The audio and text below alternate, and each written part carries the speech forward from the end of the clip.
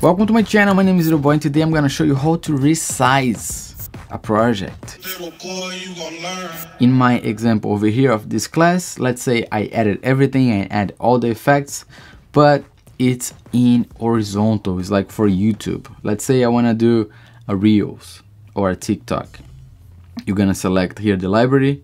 You see that I have toots for my Final Cut Pro toots. I'm gonna click the project that you have. You're gonna press modify.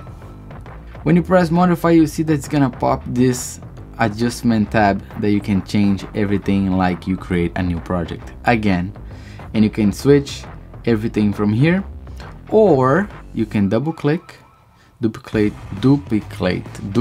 project S, and then it's gonna do the same thing, but in this case you will not change anything or lose any information on the previous project. You're just gonna duplicate as a new setting.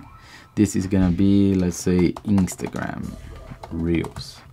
Here you can select vertical and here the size, and you can click Smart Conform. This way, as you can see here, analyze clips for faces and reframe the clips for you. So it's gonna try to put everything in the center to save you time and to try to make a quicker video for you without you need the reframe everything in the center. Okay, that's a nice thing, and that's pretty much it. If you press this, you will create a new project, as you can see here, Instagram Reel in my case, and we still have the Final Cut Pro tools that I had before. Now let's click here, boom. You can see that everything is here, very nice. But if you want to do any adjustments, you can do that as well. Okay, I hope that this video was helpful. Leave your like and subscribe for more videos just like this one. And if you want to keep learning, I have another video right here just for you. Thank you very much. I'll see you in the next video.